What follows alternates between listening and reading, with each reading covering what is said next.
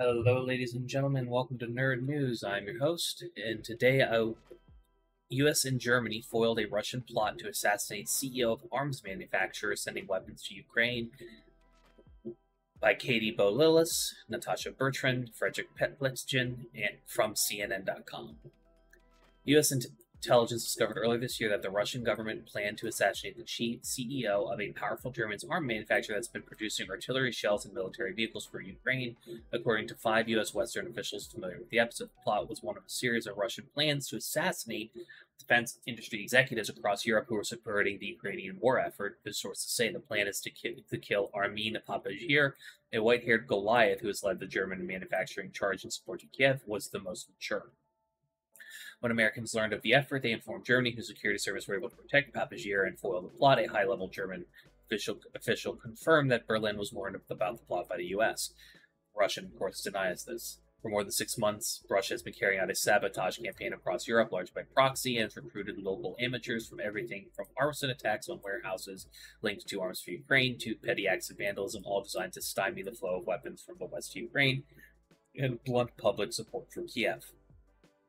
But intelligence suggesting that Russia was willing to assassinate private citizens underlined Western officials how far Moscow is willing to go in a parallel shadow war it's waging across the West.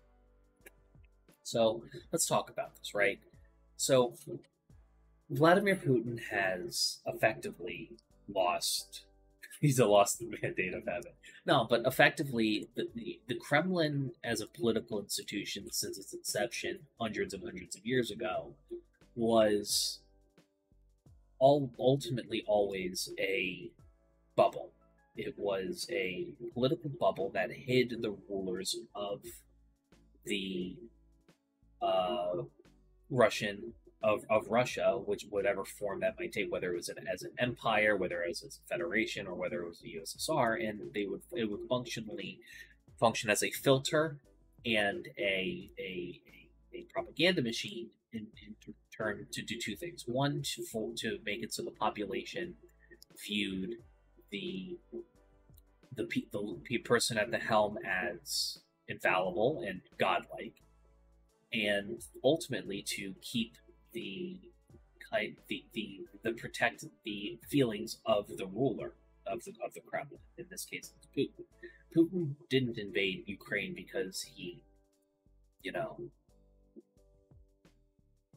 wanted more warm water ports. He wanted, more land. Like he did it because he had been getting reports for years that had been given to him by political veterans of the Kremlin who have survived purges that deliberately, lie and misrepresent,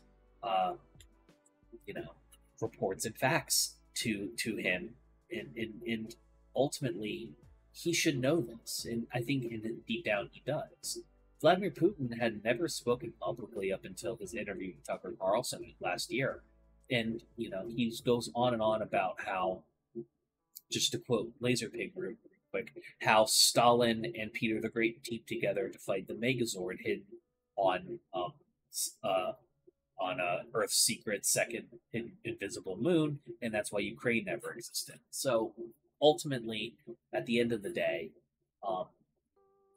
the perpetual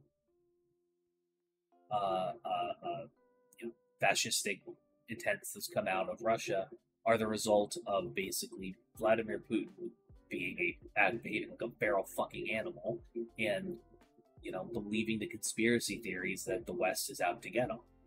Similar to how Donald Trump believes his own hype, Putin is doing the same, and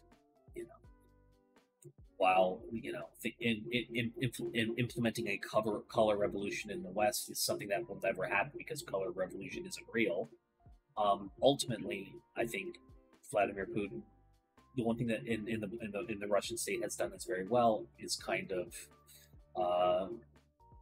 information wars, and I'm very much not surprised that they would also try to assassinate people that are supporting Ukraine, because ultimately Putin is holding out that Trump wins the presidential election, and he knows, because Trump has said so, that he will let Putin do whatever the fuck he wants to do to and in Ukraine, which is why Biden, as a precautionary measure, is trying to Trump-proof the NATO alliance and make it so so much of the decision-making power is taken away from the United States, which ultimately hurts our position as a superpower and our ability to sway people in things on the national stage. But we are looking down the barrel of authoritarian fascism, so you got to make concessions in some places to keep shit safe in others. So, anywho, ladies and gentlemen, thank you. That's I think basically it. Hey, thanks for watching.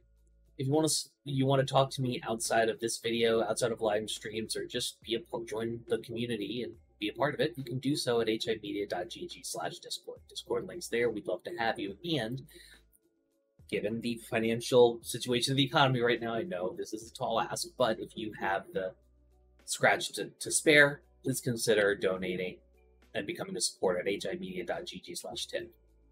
All of our perks are serviced through our Discord channel, including early access videos, exclusive videos, and more. Your generosity is a blessing, and $1 a month is a boon to my mental health. Thank you so very much for watching. I appreciate you, and have a great day.